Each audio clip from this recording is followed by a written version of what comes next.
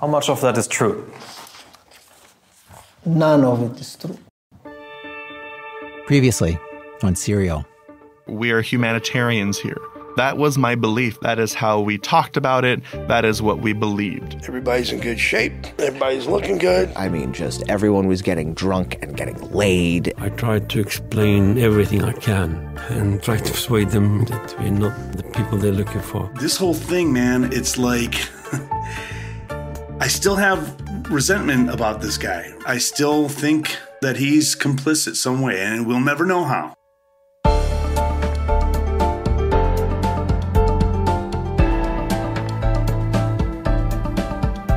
From Serial Productions and the New York Times, this is Serial Season 4, Guantánamo, one prison camp told week by week. I'm Sarah Koenig.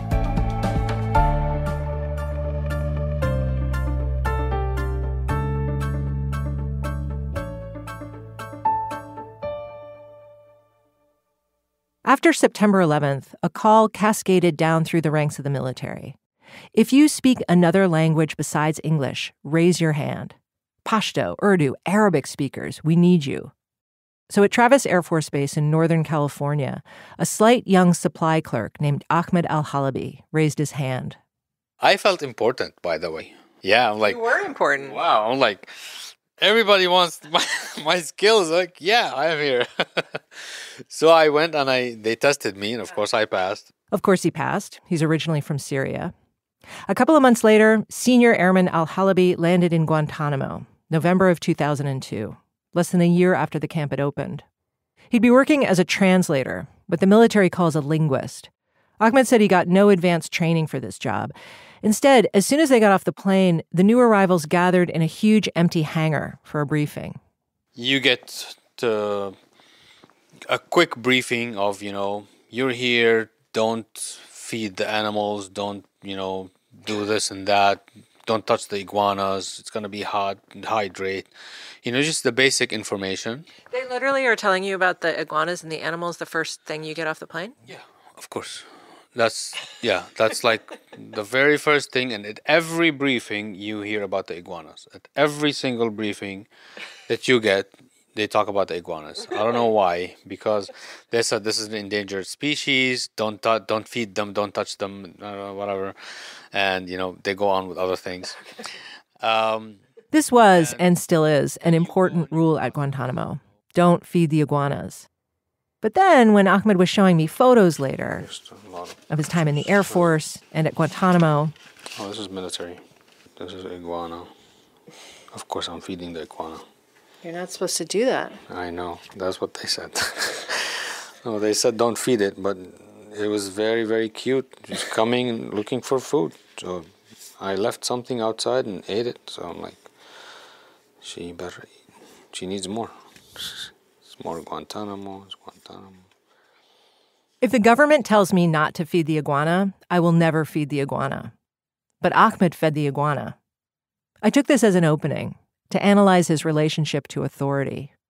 You're not a stickler for the rule for the sake of the rule. It's more like if it feels rational to you, you'll follow the rule. But if it feels totally irrational, you'll be like, what's the harm?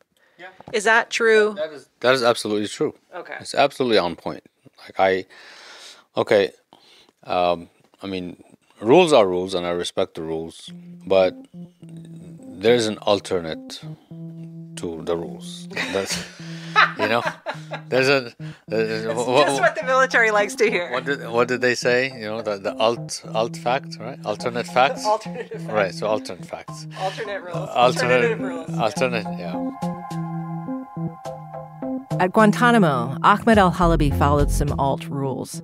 That is, he broke some rules. Rules he considered minor. His miscalculation was assuming that were he to get busted for breaking minor rules, the consequences he'd face would also be minor, that the punishment would match the crime. What he didn't bank on was that American investigators and prosecutors in a fever of hypervigilance were also operating under a system of alt rules and alt facts, which, once arrayed against him, nearly destroyed his life. At age 24, Ahmad was facing the full force of the government, accused not just of being a criminal, but of being an enemy. And then, about a year later, the government let him go. What happened to Ahmed, it's safe to say, is also what happened to many detainees at Guantánamo. Someone with authority suspected they were dangerous and then looked for information to support that suspicion. But for the most part, the information our government gathered about detainees is invisible to the public. Murky, often secret, uncontested. So that all these years later, we regular people don't really know what to think. Whether or not it was right to hold them or right to let them go. We're left guessing. Ahmed's case, though, made it back home to the mainland, to a court-martial in sunny California, and voila, a fat record of trial. Witness statements and search warrants and hearing transcripts that tell us exactly what went down.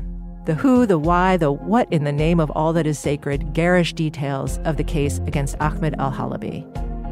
Ahmed's never told this story before, not in 20 years, not in full. It's going to unfold over 2 episodes. Part 1, after the break.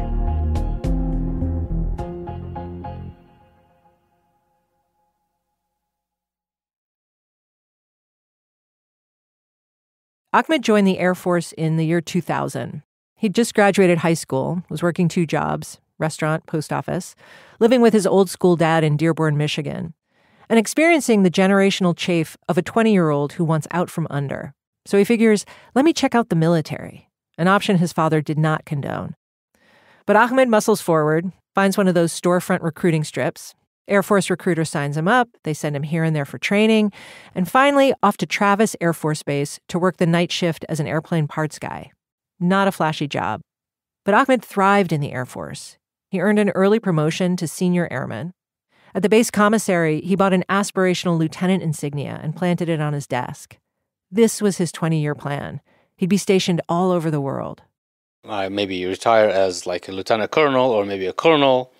And I'll be like the first, person who from Syria made it this far, right? Just had all these ideas. He was in it to win it. Still, Ahmad knew he was an oddity at Travis. A Muslim, Syrian, Arabic-speaking airman. He figured he was anomalous for at least a 100-mile radius, which people were mostly cool about, he said, until September 11th. And then his differences began to prick. A few people made comments about his name, al-Halabi. Sounds like Airman al-Qaeda to me, or questioned his loyalties. For the most part, Ahmad let this stuff slide. His English wasn't as strong then, and he wasn't confident he could marshal the arguments and the vocabulary to change anyone's mind. And then came the call for Arabic speakers. Ahmad and his Arabic were needed at Guantánamo, so they sent him to Guantánamo. And suddenly he's seeing all these troops like him, Muslim, Arabic-speaking people who were also serving. And not just Air Force, Navy, Army, Marines, National Guard. And that was like amazing, that is the best thing I ever seen. Like I see uniform, people from my culture, right? Like even though from different countries, like not even a Syrian, there's no Syrians. Well, there was one guy, but he wasn't from Damascus like Ahmad, so he didn't really count. Anyway, Ahmed's getting to know this gaggle of linguists, about 30 people. Russian speakers, Urdu speakers, Pashto speakers, Turkish speakers. Most are Muslim, some are Christian, some are religious, some are not. Ahmed's Arabic, spoken and written, is excellent. Many of the Arabic linguists at Guantánamo couldn't say the same. He's placed in the DocX office, document exploitation, which means letters, basically. His job is to translate letters detainees write to their families, and also letters the families write to the detainees. After they get translated, the letters go to the intel folks, who decide what to censor. So as soon as we arrived, we saw that there's boxes of backlog. Boxes and boxes of backlog. Outgoing or incoming? We don't know, just huge boxes. The DocX backlog, around 1,500 letters by one estimate, was a big deal. The camp was holding 600-plus men at the time. Another DocX translator told me the International Committee of the Red Cross was complaining that some families hadn't heard from their detained relative for more than a year. But these letters, a lot of them were complicated. Impressive to read, maybe, but agony to translate. The detainees would write of dreams, discuss stories from the Quran, which might require a high level of Quranic knowledge on the part of the translator. So you don't, say, translate a reference to a 7th century martyr named Jafar who flies with the angels as Jafar the pilot, and thereby send the whole intel group into a tiz because they think they might have a lead on the 20th hijacker, which happened. Besides being devout, Some of the detainees were erudite. Ahmad remembers their written Arabic was dense and formal. Quotes from medieval time, right? Just on, never ending. They have nothing to do, and they've got a month to write this letter, right? So they take their very long time. So so you've got like a half-page introduction and like few sentences of news, which has no news. And then another half page of conclusion. One well-crafted letter like that, if you translated it word for word, it could take you hours. They're working long shifts in this trailer, and they're writing this stuff out by hand.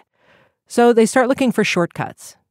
Maybe instead of literal translations of all those poetic introductory prayers, for example. Why don't we just say greetings? Oh, okay. So we did that. We started saying greetings, and you just skipped like 5 lines. Ahmad is a computer guy. He'd been working toward a degree in computer science. He's scandalized that they're doing this work with pen and paper. It's so slow. He's got a personal laptop. So they ask the boss, can we bring in our own computers to use for these translations? The boss okays it. They're waiting on office computers, but in the meantime, sure, knock yourselves out. Ahmad brings in his laptop. A couple other people do too. They begin to conquer the backlog. Maybe some of what I'm telling you here sounds fiddly and small, but the details of Ahmad's story, exactly how he did his job, exactly what he did in his spare time, these all start to matter now. Because many months later, Ahmad's going to see a lot of these same details reflected back, funhouse style, on a criminal charge sheet. His whole self mistranslated.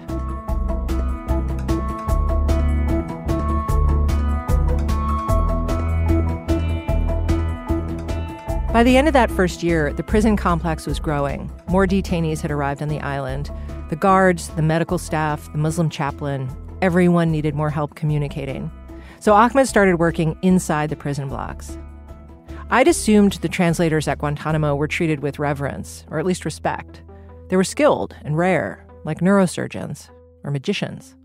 But in fact, Ahmad and many of the other linguists occupied a liminal and sometimes lonely realm at Guantánamo. They were a link between us and them, needed by all, but fully trusted by none.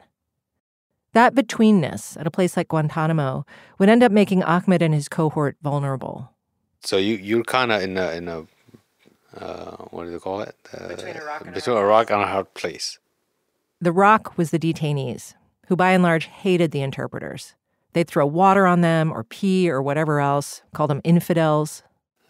There was also a very funny way they used to call, So when we would come in from the gates of the cell blocks, you say, وصلوا الطراطير.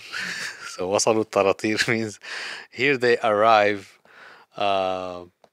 like the low class, low level people, right? They come. Here come the bums. Here come the bums, exactly. So here come the bums, exactly. Like, we would laugh because that's how they think of us. The bums were working for the American oppressors, which of course Ahmad didn't feel that way. He assumed the prisoners had done something to warrant their capture and detention. Ahmad already had a sense of who some of them were from reading their letters, or at least what their lives were like. But now he was talking to them face to face, hearing their stories. There wasn't an outlier that like, oh yeah, this guy is really, really bad. So you can't not start having these thoughts. Like, what the heck did he do to arrive here? Is it true that this guy is guilty or no? Ahmad knew better than to openly ask that question. All the interpreters knew better. A friend of Ahmad's, the guy we're calling Nasser, who helped the special projects team with the mock rendition of Muhammadu Salahi, Nasser's the person who made me understand how carefully linguists like him and Ahmad felt they had to tread. How the very same skills that earned them this important assignment made them equal opportunity targets. Nasser translated during interrogations, which sometimes got ugly. As I'm translating, they would stop answering, or if they're one of those stubborn people that don't answer anything, they just have their head on the ground and they're hearing me say all these nasty insulting things about his family and what we're going to do to his wife and his sister and his daughter and all of these things. He just puts his head up and he looks at me. He's like, "You're one of them." And he would spit on my face. And I would just completely keep going, translating like as if nothing happened, right? But leaving that, you're like, am I one of them? I mean, is he innocent? I don't know.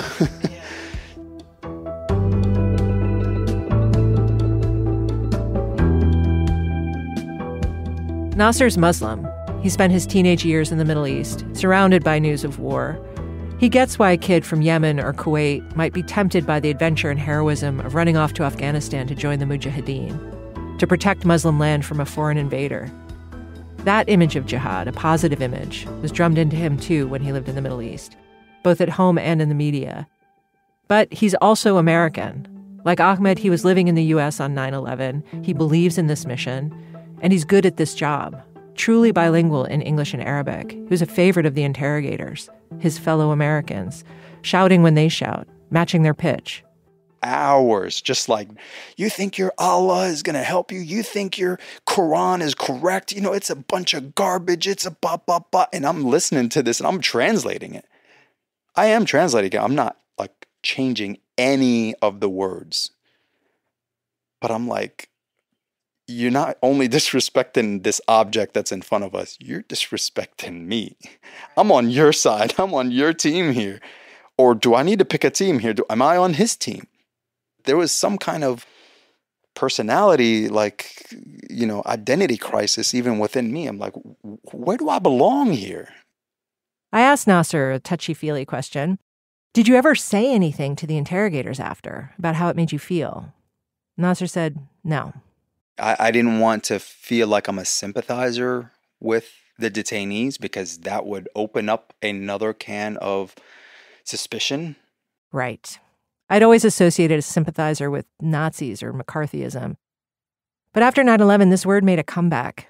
Terrorist sympathizer, Al-Qaeda sympathizer. Politicians are saying it. It's coming up in congressional hearings. Muslims all over America were feeling surveilled, and they were surveilled. It was the dawn of the Patriot Act and no-fly lists. The FBI was asking thousands of Muslims to come in for voluntary interviews. People's phone records were gathered, their mosques infiltrated. So yeah, sympathizer was in the air. All the linguists I spoke to were hearing it, especially from the guard force. If the detainees hating the linguists was the rock, the guards hating the linguists, that was the hard place. With the exception of a unit from Puerto Rico that everyone said was nice and reasonable, the guards, Army military police, looked askance at the interpreters, especially the non-white, non-Christian ones. Ahmed said they didn't even bother to hide their disdain. Yeah, they would kick us out of the block sometimes. So sometimes, we'll be working and, either distributing books or, trying to do our work. And like, you get out of him here. You sympathizers, you get out here. Yeah, it was just right there in your face. Stepping inside that relationship between the guards and the detainees was the most harrowing aspect of the job for a lot of the interpreters, Ahmed included, now that he was working in the prison blocks. Mostly because of what's known as earfing. Earfing actually is disturbing to see. It was. And I've never seen a reason for it. IRF stands for Immediate Reaction Force, a team of guards who'd be called in when a detainee was determined to be obstinate or combative. Their job was to forcibly remove the detainee from his cell, a process known uneuphemistically as a forced cell extraction. Euphemistically, it's an IRFing. The IRFings were frequent. They were violent and sometimes bloody. 10, maybe 15 times, Ahmed said he was called in to interpret when an IRFing was about to happen. He'd try to get the detainee to comply with whatever the guards were asking. He'd plead with the person sometimes. Or maybe quietly ask the guard's team leader whether all this was really necessary. But he says it rarely worked. Other linguists I talked to, including Ed Brooks, an Army sergeant at the time, got the impression that Ahmed had an especially hard time witnessing the IRFings, which to Ed anyway made sense. Ahmed lived in Syria until he was 16. Of course, he's going to identify more with the detainees than someone like Ed, who learned Arabic in the Army and described himself at the time as the, quote, most annoying type of born-again Christian, unquote. Ed, too, was disturbed by the Irvings. He described them like this. Like 5 dudes in hockey gear would come to the cell, spray him with OC, which is, pepper spray, and then storm in there and hogtie them, cuff him his hands and feet together behind his back, put him on a stretcher, take him out to the yard, spray his face with water to get the pepper spray out, and then take all his items. And eventually one of the colonels, I can't remember who, decided to start shaving them. They would shave the beard? No, they would shave them completely. Oh, hair and beard. Yeah. I saw them shave eyebrows at one time. Ed said the official explanation for the shaving was a medical one, so that the pepper spray didn't cling to the person's hair and cause further skin irritation. But everyone knew it wasn't that. It was to shame them, because a beard is a status symbol. The shaving was ridiculous, and the guards would laugh about it. It was a relief valve for animosity. It was bullying. It's simple fucking bullying. They had the chance to they had the chance and the excuse to do something, and they did it. Ed's discomfort with the Irvings, neither here nor there. But Ahmed's discomfort would come back to bite him.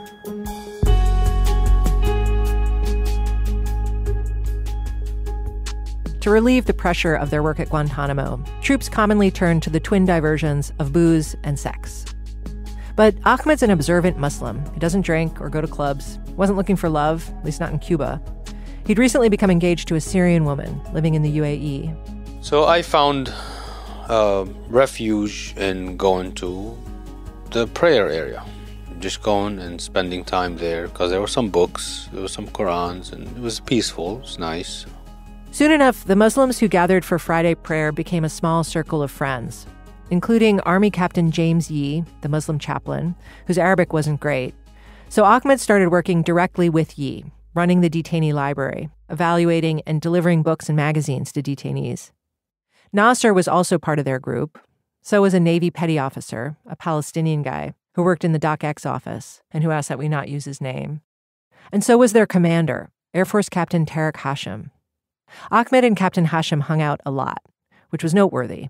An enlisted guy and an officer palling around. They got scuba certified together. And for a while, Ahmed said, the various linguist cliques, the partiers, the video gamers, the religious types, all seemed to get along. But then, Ahmed said, the mood began to shift. A bunch of people, Ahmed included, were originally told they'd be going to Guantánamo for a 90-day deployment. But early 2003, we're evading Iraq. The military needs everyone to stay put, on duty. An Air Force commander is quoted in Guantánamo's weekly newsletter announcing that airmen like Ahmed are, quote, frozen in place indefinitely, unquote. Their tours are extended until who knows when. Now that roommate you can't stand, you might be stuck with that person for 6 or 8 or 10 months. People are getting cranky with each other. And some of the other linguists start resenting Ahmed in particular. He's always hanging around with officers, Captain Hashim, Chaplain Yee. What's that all about? Why does he get to drive around with them? Ahmed said that was a big thing. Cars were a luxury on the island.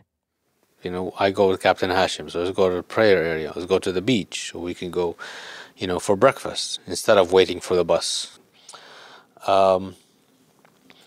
So you started seeing some people with, kind of jealousy. That why am I so close to Captain Hashim, for example? Why is the circle so tight? People grumbled that Ahmed was getting preferential treatment, better hours, better assignments. Captain Hashim chose him to go on what's called an air bridge mission, a military flight to pick up a bunch more detainees from Bagram Air Force Base in Afghanistan and bring them back to Guantánamo. An air bridge mission like that was a coveted assignment. It was exciting. Its details were secret. Ahmed had only been at Guantánamo a couple months, and he didn't even have security clearance. But Hashim chose him anyway, which caused an intense amount of grousing. The atmosphere got so acrimonious, a military inspector general came down from Miami to look into the complaints.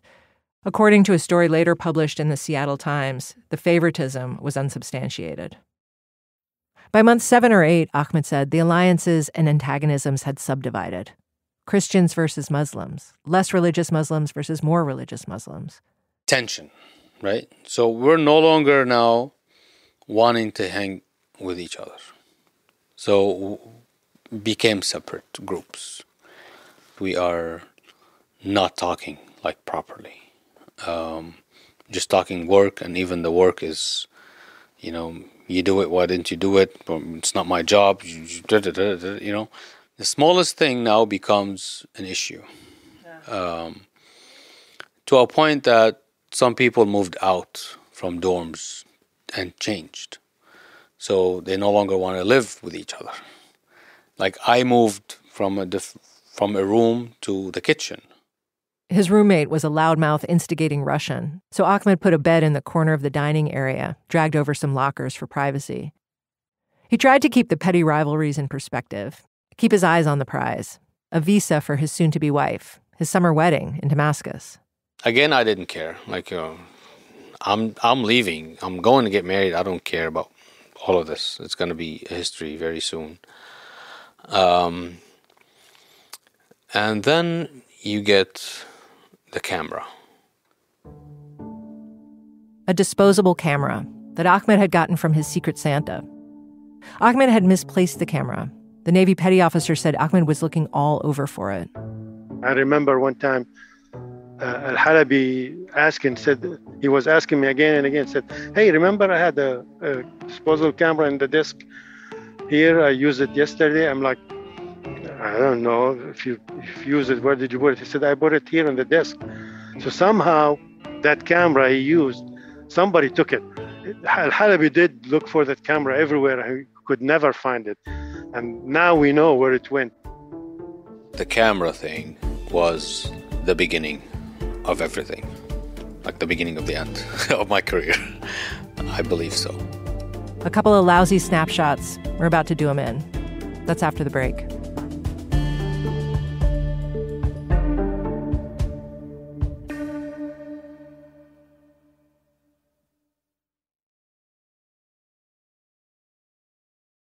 Ahmad finally got permission to leave Guantánamo in June of 2003.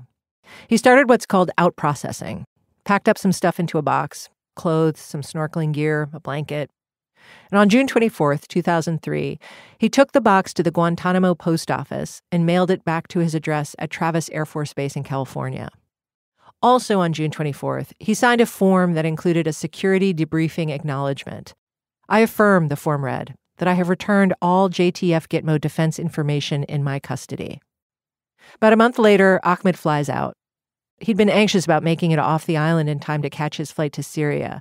But in late July, a seat suddenly frees up on an outbound flight to the military airbase in Jacksonville, Florida. As soon as he arrives at the Jacksonville terminal, some men approach him, investigators. I'd like to talk to you. Where's your duffel bag?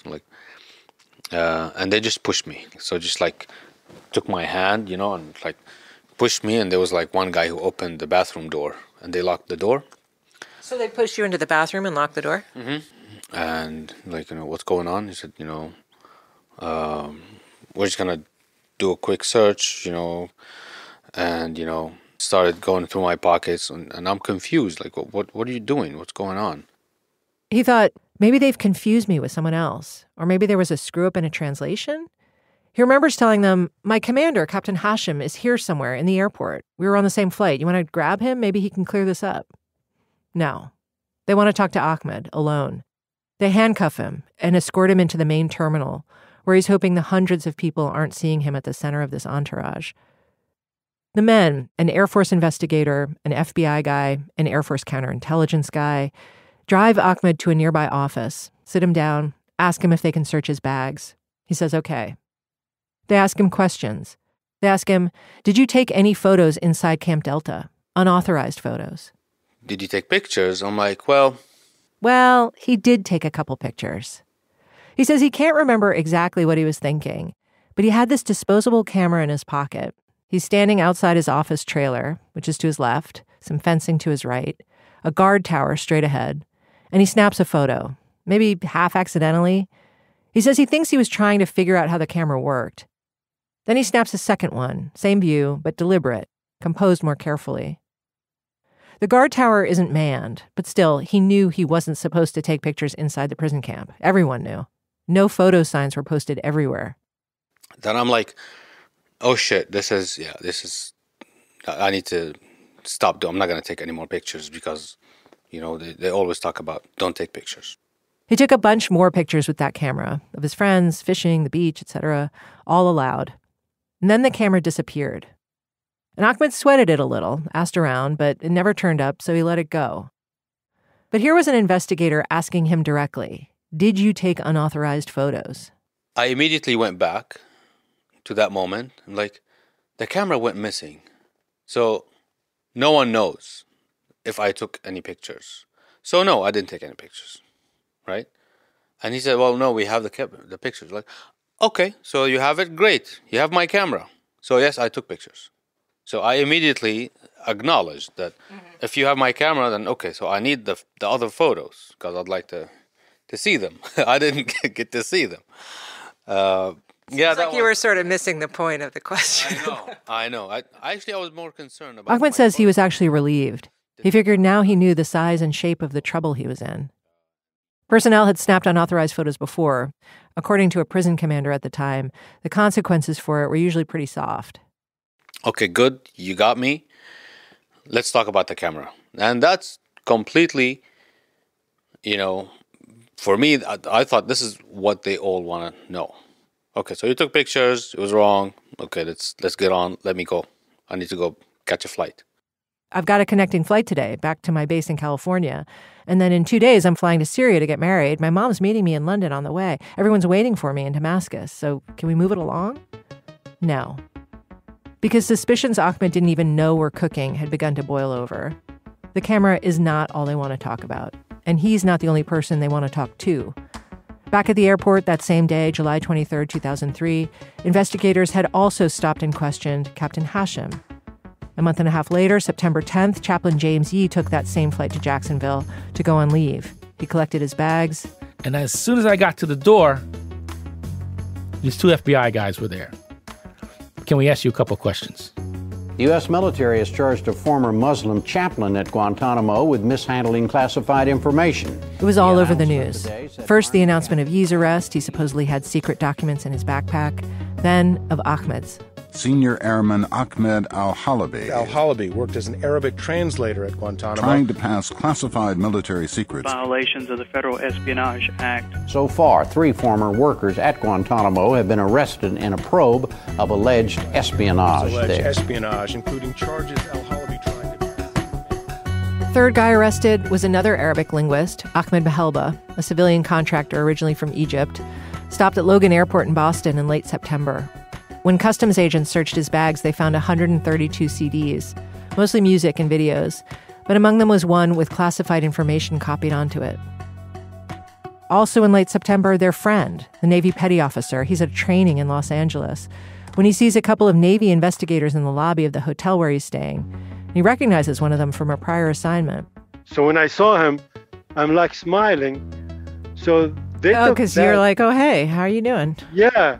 But they look at me and their looks look different, like I am guilty or something. He found out they'd questioned his shipmates back in Italy. When he went to his commander for support, the guy told him, I would advise you to hire a lawyer.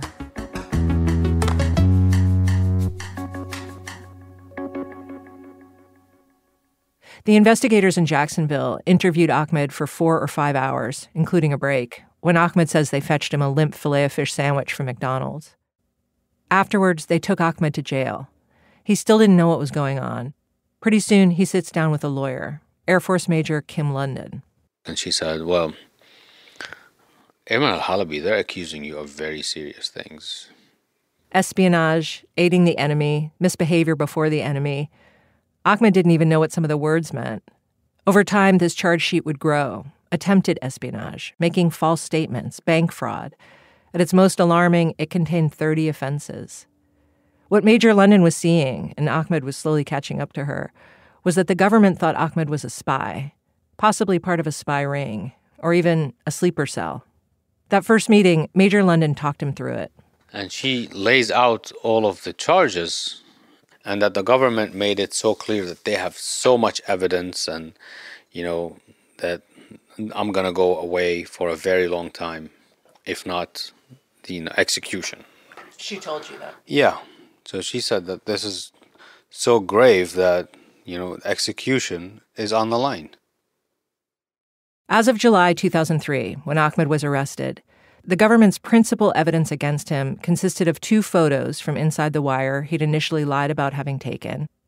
And on his laptop, they'd found 186 detainee letters he'd translated that he said he'd forgotten to delete. Not exactly overwhelming. But then Ahmad, rule breaker, made this grave situation even worse for himself. Remember that box? When Ahmad was getting ready to leave Guantánamo, he'd packed a box of his stuff and mailed it back to himself at Travis Air Force Base in California. Now that box is sitting at the base post office waiting for him. Ahmad's in jail, though. He can't pick it up. So he tries to get his mail, including this box, forwarded to his sister, who lives in Anaheim. Instead, in early September of 2003, an investigator figures out it's sitting there. They get a warrant, collect the box, and bring it back to their office. Lieutenant Colonel Brian Wheeler was the lead prosecutor on Ahmad's case. The day the investigators opened the box at Travis, Wheeler was working the case at Guantánamo. So after they opened the box, we had a conversation on secure line. Oh, they called you? Yeah. Okay. Were they excited? Sure. Yeah. I mean, when you're working a case, you're looking for more evidence, and this was, frankly, I thought, better evidence than what they had so far. Back at their office, the investigators opened some beers to celebrate their smoking gun. Inside the box, wrapped in a blanket, were a bunch of papers. Many of them innocuous, but others, well, there was a complete list of detainee names and their corresponding internment serial numbers, or ISNs. At the time, the U.S. government hadn't publicly confirmed the identities of any detainees, so this list was alarming.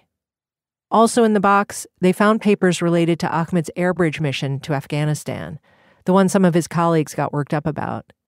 The papers included details about logistics and security, and they were marked secret, which meant Ahmad had knowingly sent himself classified documents. And even more suspect, had then tried to get the incriminating box moved to his sister's address. We have to be very suspicious about that. It did not look good. Why would he have secreted these papers out of Cuba? Why would he try to send them to his sister? Along with the box, investigators at Travis also intercepted a letter to Ahmad from the Syrian embassy in Washington, confirming Ahmad's passage to Syria and Qatar. Was Ahmad trying to pass information about detainees to someone overseas? The box contributed additional spying crimes to the already vertiginous charge sheet. The government treated Ahmad not so much as a defendant, but as an enemy asset, an operative working for who knows who, maybe Syria, maybe Al-Qaeda. They took no chances on security. While he awaited trial at Travis Air Force Base, Ahmad was confined to a makeshift holding cell, a toiletless metal box that his attorneys would later describe as akin to the inside of a filing cabinet. Later, the Air Force moved Ahmad more than 300 miles south to a different base, which had better jail offerings. But they kept him isolated, forbade him from speaking Arabic, on the phone or in person. For his arraignment, they put him in a Kevlar vest and helicoptered him to court, masses of cops at the ready. When they transported him by van, they fretted about being followed. During one drive, a guard reported that Ahmad was messing with his digital watch, perhaps timing the route. They confiscated the watch and claimed they were sending it out for analysis.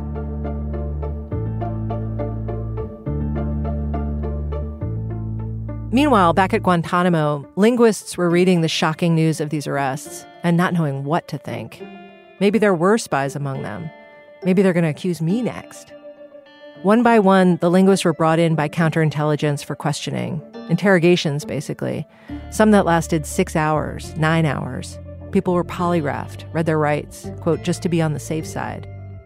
A handful of Ahmad's fellow linguists, perhaps to hedge their bets, would end up writing insinuating statements about Ahmad, describing him as excessively conservative in his beliefs or excessively shady in his behavior. Notably, the ones who gave such statements were not Muslim.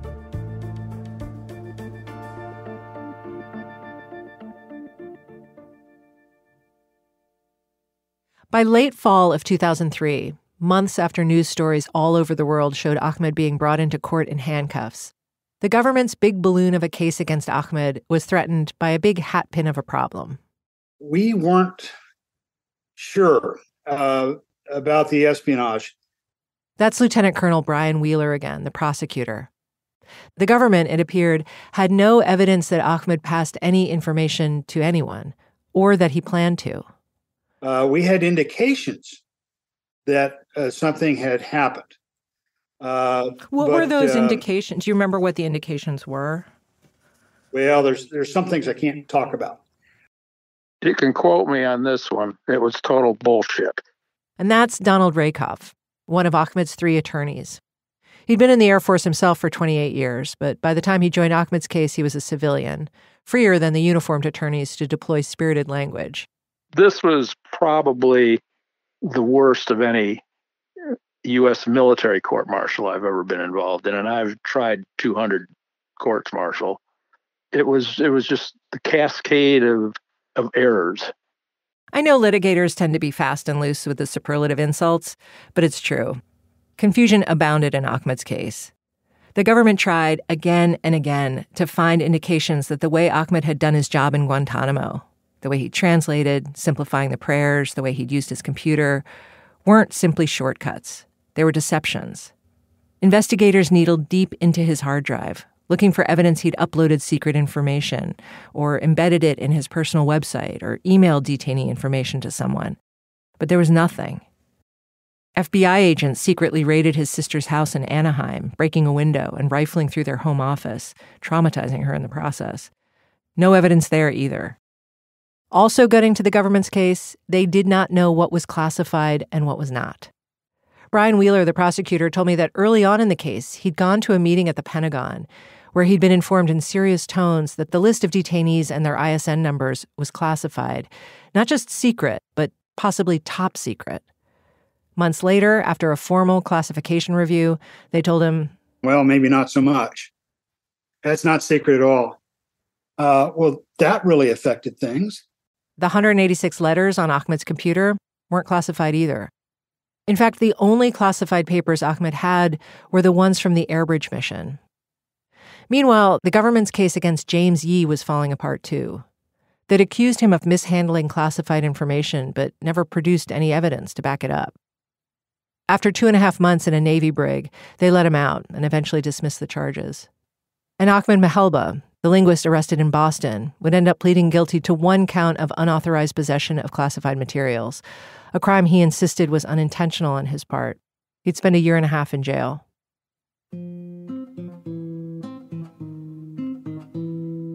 It had been only 2 years since 9/11. We'd just had the biggest scare of our lives. So when you think about the weaknesses in the government's case against Ahmad, it's only fair to keep that in mind. If al-Qaeda could take control of commercial airplanes and steer them into skyscrapers, into the Pentagon, was it irrational to think that they could be operating inside Guantánamo, one of the most secure facilities on Earth? On the other hand, the number of times that simple, logical explanations for what investigators and prosecutors were seeing were brushed aside, the sheer sloppiness of some of their work, that too is remarkable. Mistakes are one thing, but this started to feel like something else was at play. It's worth pointing out, the investigators looking into Ahmad were young, in their 20s. The lead investigator, Special Agent Lance Vega, was so new at his job he was still on probation with the Air Force Office of Special Investigations. The team agent with counterintelligence experience was Wasim Iqbal, age 22. Their supervisor, he was older, but within a couple of months of Ahmad's arrest, he was pulled off the case.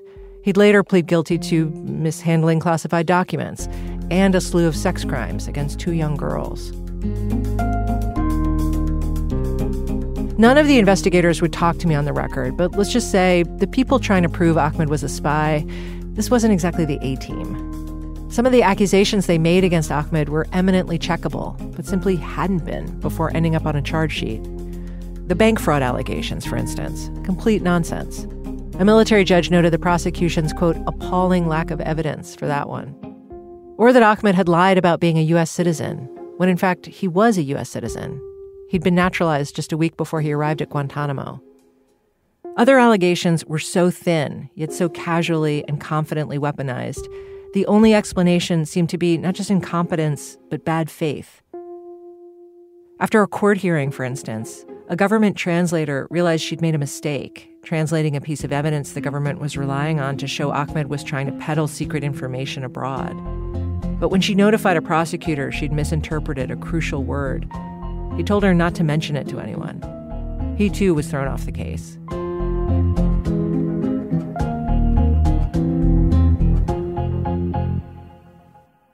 To demonstrate that Ahmad was a sympathizer and possibly an extremist, the government assembled a patchwork of statements from far-flung sources, a couple of which turned into criminal charges. He was accused of making anti-American comments and then lying to investigators about that. The lead investigator, Lance Wega, testified that one such statement had been relayed by Ed Brooks, the Arabic linguist and formerly annoying evangelical Christian.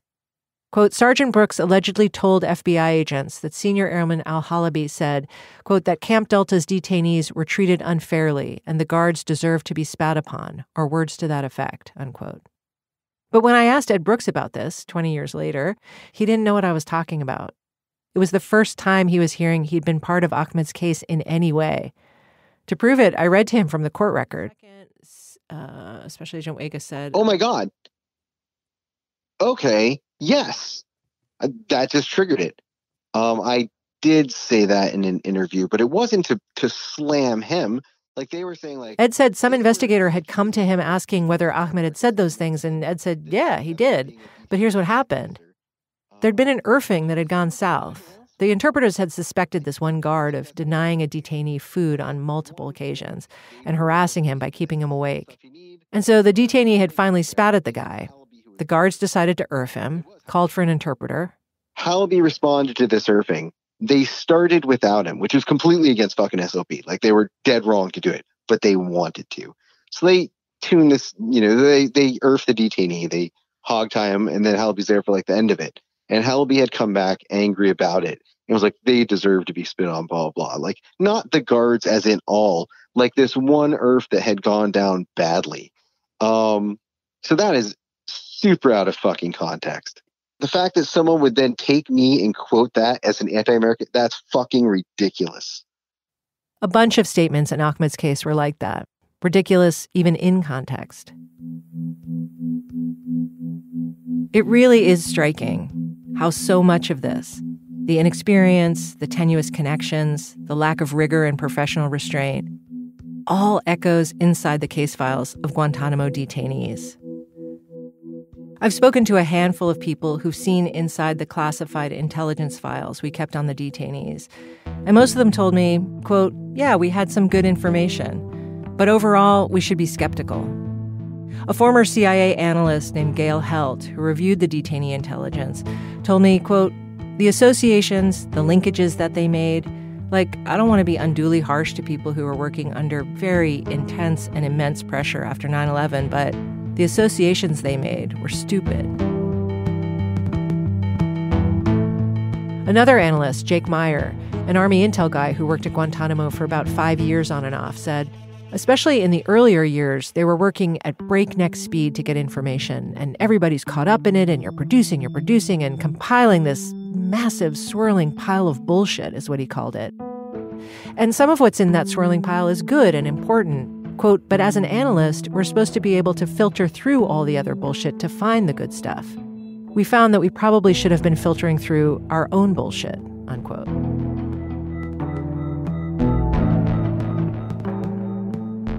Ahmad doesn't blame the government for investigating him. He just wishes they'd done it with an even hand.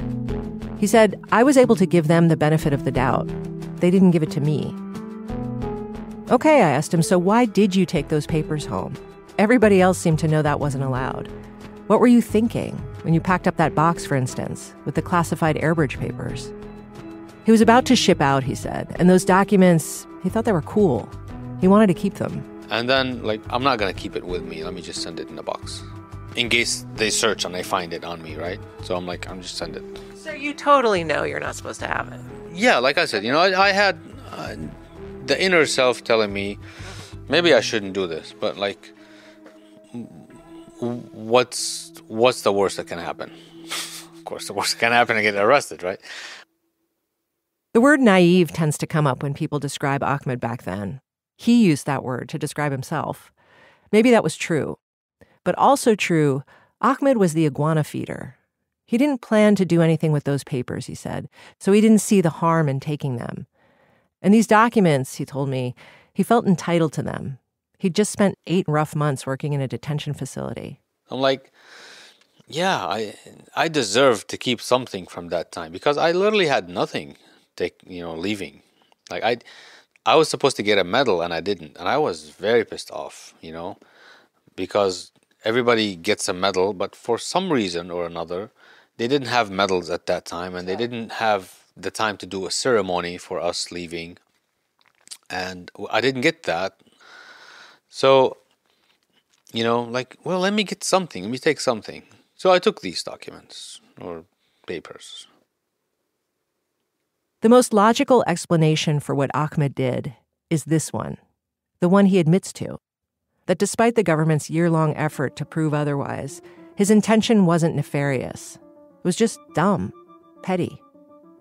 What shocked Ahmad about his case, he told me, was how sudden it all was. It was shocking, he said, to know that you can turn on one of your own this quickly and this heavily. I was taken aback for a second by this idea that they'd turned on one of their own. Because did the military consider Ahmad one of their own?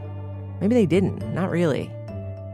And maybe that's why they didn't entertain the logical explanation for what Ahmad did, or for what other Muslim personnel did.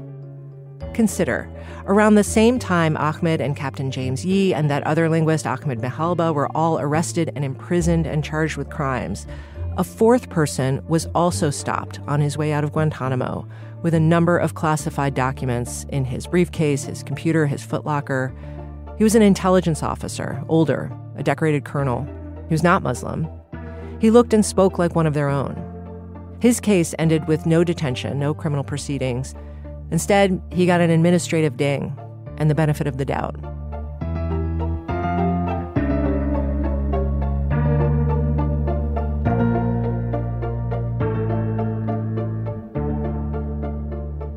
The investigators I spoke to all denied that Ahmad's foreignness, as Ahmad put it, my accent, my funny name, my religion, played any part in his prosecution.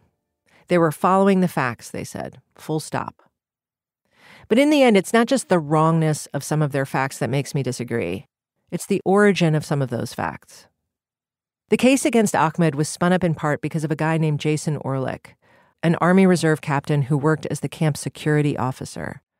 Captain Orlick's office shared space with the DocX office for a while, and his swirling suspicions about religious Muslim personnel at Guantánamo were at the root of the government's investigations. As one of Ahmad's lawyers said in court, Captain Jason Orlick, frankly, Your Honor, was the one that started this whole mess to begin with.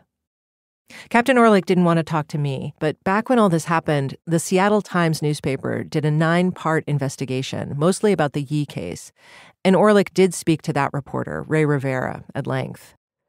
Orlick told Rivera he became suspicious of Chaplain Yee almost as soon as he got to Guantánamo, when he sat through Yee's cultural awareness briefing for incoming personnel, basic information about the detainees and about Islam. The presentation made Orlick uncomfortable, as if Yee was justifying extremist actions.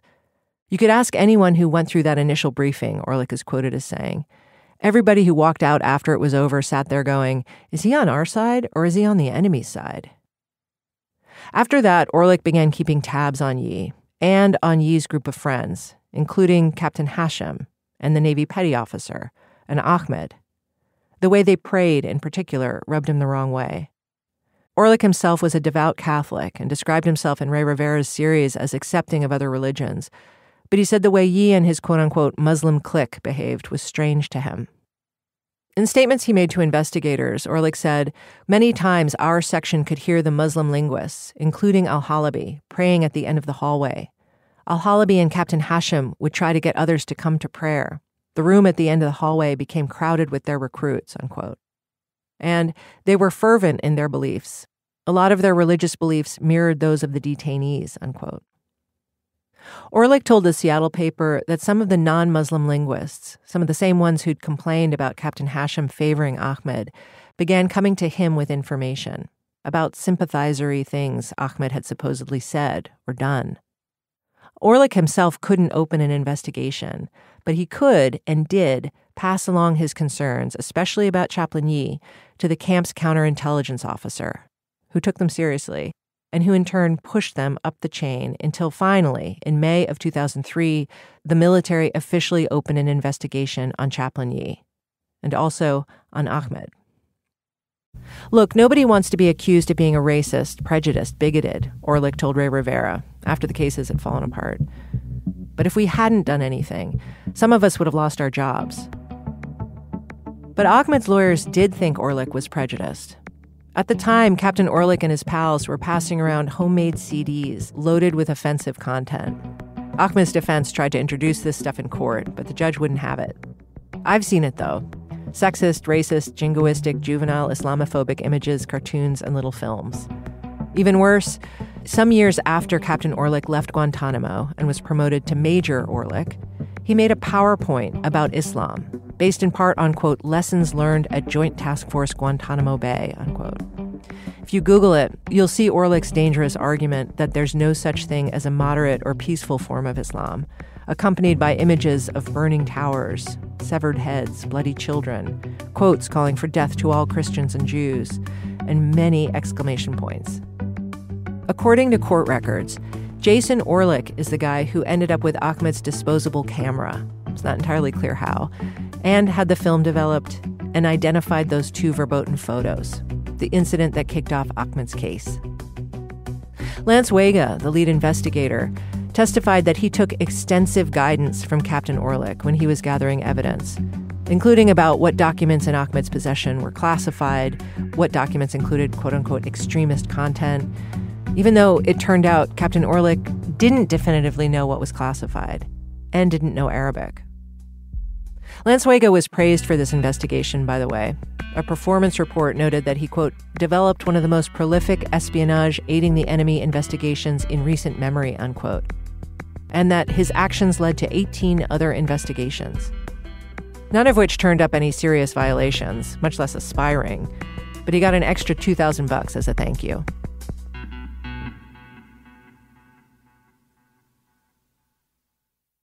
By September of 2004, a little more than a year after it started, Ahmed's case was a shadow of its most threatening self.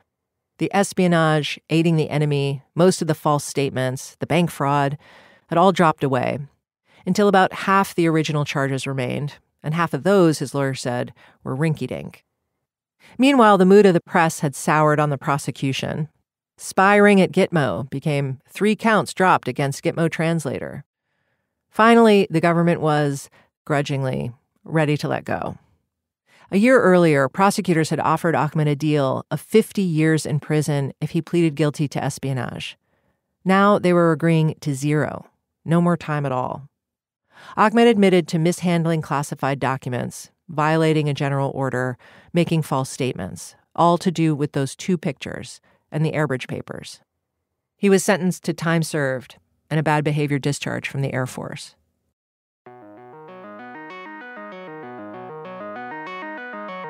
After the evidence in Ahmed's case was aired out, the world learned Ahmed wasn't an Islamic extremist or a spy. He was just a young airman with sticky fingers who'd learned the harshest shoplifting lesson of all time. Or that's what the world should have learned. Instead, and this too is true for the detainees, even after the investigation was finished, the suspicion wasn't. Even after sentencing, Ahmed's case wasn't over. As part of his plea, he agreed to be debriefed by the government. I assumed this debrief was a lessons learned sort of thing. The government trying to understand how its big splashy case ended up more than a year and God knows how many dollars later as dude gets caught with 2 boring photos and stale Airbridge instructions. I'm minimizing, I know, but surely somewhere, someone with stars on his or her lapels was asking, what went wrong here? The debrief was not that. Ahmed's case was about to get a lot weirder.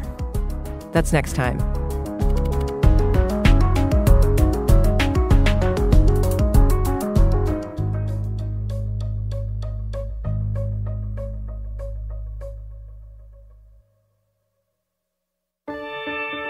Serial is produced by Jessica Weisberg, Dana Chivas, and me.